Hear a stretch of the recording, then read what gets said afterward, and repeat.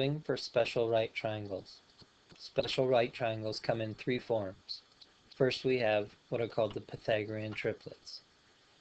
For a right triangle, there are several sets of three numbers that when the two legs are squared and added together, they will equal the hypotenuse squared.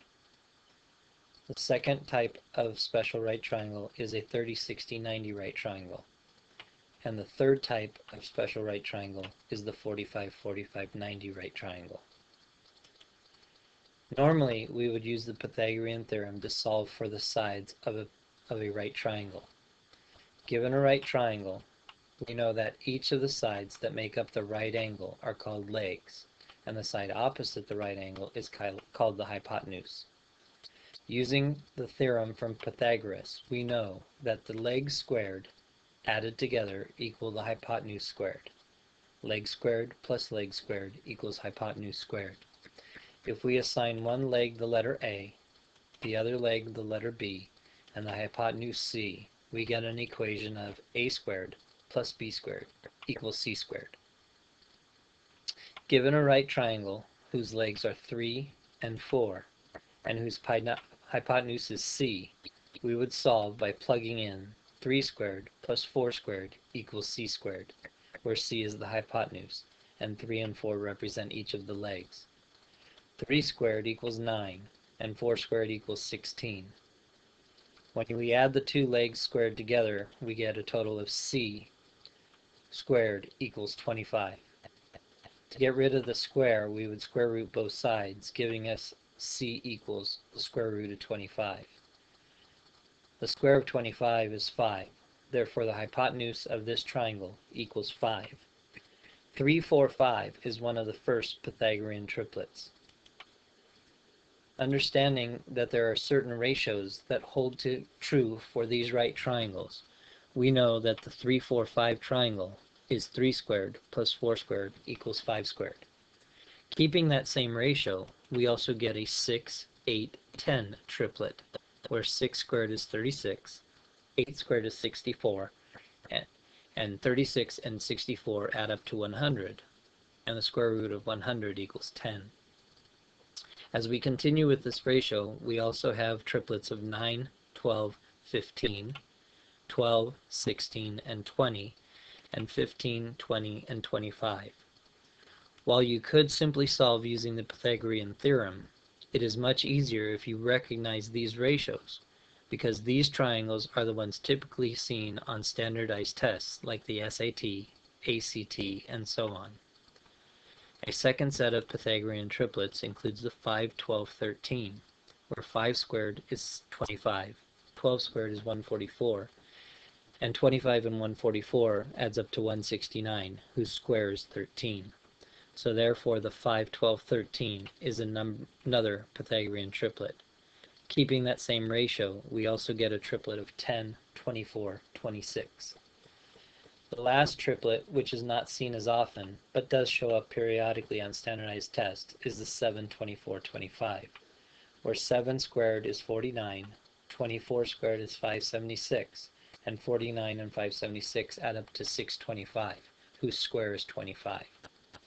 Once again, you could solve these all by using the Pythagorean theorem, but if you recognize these ratios, these are the triangles that show up most often on standardized exams.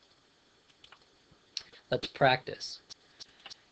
Using a right triangle whose leg is 8 and the hypotenuse is 10, we should recognize that the missing leg is 6, making it a 6, 8, 10 triplet. If given a triangle with a leg of 5 and a hypotenuse of 13, we should recognize that the other leg is 12 from the 5, 12, 13 triplet. And using a triangle whose legs are 7 and 24, we should recognize that the hypotenuse is 25, the 7, 24, 25 triplet. Moving on to the 30, 60, 90 triangle, we must understand that right triangles have a special ratio between the legs and hypotenuse and the leg and the leg. For a 30, 60, 90 triangle, the shortest leg has a ratio of 1, while the hypotenuse is 2. Therefore, to solve, we use 1 times 2 to get the hypotenuse when moving from the short leg to the hypotenuse.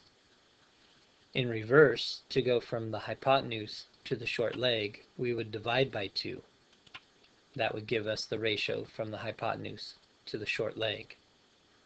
When moving from the short leg to the long leg, the ratio is root 3. To solve from the short leg to the long leg, we would multiply by root 3. In reverse, to go from the long leg to the short leg, we would multiply by root 3 and divide by 3. To prove that this is the right triangle ratio, we use the Pythagorean theorem. 1 squared plus root 3 squared equals 2 squared. 1 squared is 1. Root 3 squared is 3, and 2 squared is 4. Therefore, 1 plus 3 is 4, and 4 equals 4. Let's practice by using this ratio system. If given a 30, 60, 90 triangle whose leg is 4, to solve for the hypotenuse, we would multiply by 2, giving us a hypotenuse of 8. To move from the short leg to the long leg, we would multiply by root 3, giving us a long leg of 4 root 3. If given a hypotenuse of 18, we would divide by 2, giving us a short leg of 9. In turn, we would then multiply by root 3, which would give us a long leg of 9 times root 3. If given a long leg of 9, we would move to the short leg by multiplying by root 3 and dividing by 3. 9 divided by 3 is 3, times root 3 gives us a short leg of 3 root 3. We would then multiply by 2 to get the hypotenuse, which gives us 6 root 3. For a 45, 45, 90 triangle, we also have a special ratio. First, because this is an isosceles right triangle, we know that the two legs must be equal. So both sides have a ratio of 1 to 1. The hypotenuse, however, has a ratio of root 2. Using the Pythagorean theorem, 1 squared plus 1 squared equals root 2 squared, we see that 1 plus 1 equals 2. 2 equals 2, making this a right triangle. To move from the leg to the hypotenuse, we use a multiply by root 2. And to go from the hypotenuse to the leg, we use multiplying by root 2 and dividing by 2. Let's practice on 2 samples of the 45, 45, 90 triangle. If given a leg of 4, we know that both legs have to be equal, being an isosceles right triangle. Therefore, the other leg is 4. To move to the hypotenuse, we multiply by root 2, giving us a hypotenuse of 4 root 2. In the second example, we are given a hypotenuse of 12. To go from the hypotenuse to the leg, we multiply by root 2 and divide by 2. 12 divided by 2, I should say, is 6. Times root 2 gives us a leg of 6 root 2. We know in an isosceles right triangle, the two legs have to be equal. Therefore, the second leg is also 6 root 2. These are samples of solving for special right triangles.